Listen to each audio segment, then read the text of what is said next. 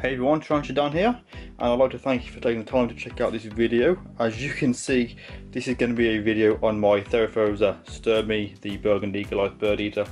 A lot of you have been asking me, do I have a Goliath, and if so, why don't I do any videos of it?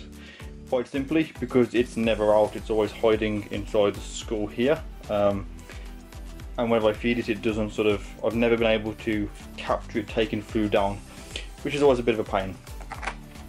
So I'm going to try again today, and it'll be one of these where either A, you will see it take the food down and the video will be uploaded, or it won't take the food down and you won't know that this was even attempted to be filmed, shall we say.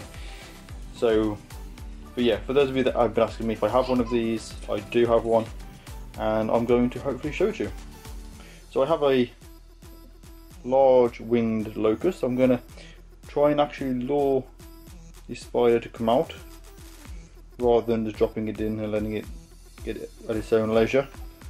Try and get it on camera to show you guys. I did just see it down here, so let's see if I can lure it out over this side. Here it is. Is he going to come out, or is he going to drag it back in? Nope. In it goes.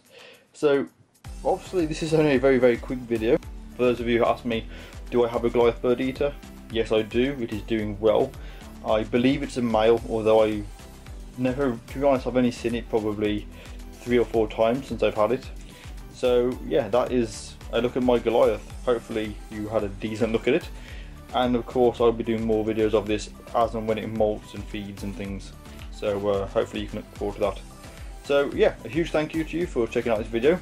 Hope you enjoyed it.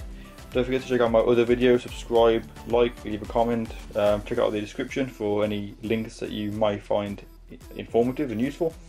And as always, thank you for watching, take care, and I'll see you all soon in the next video.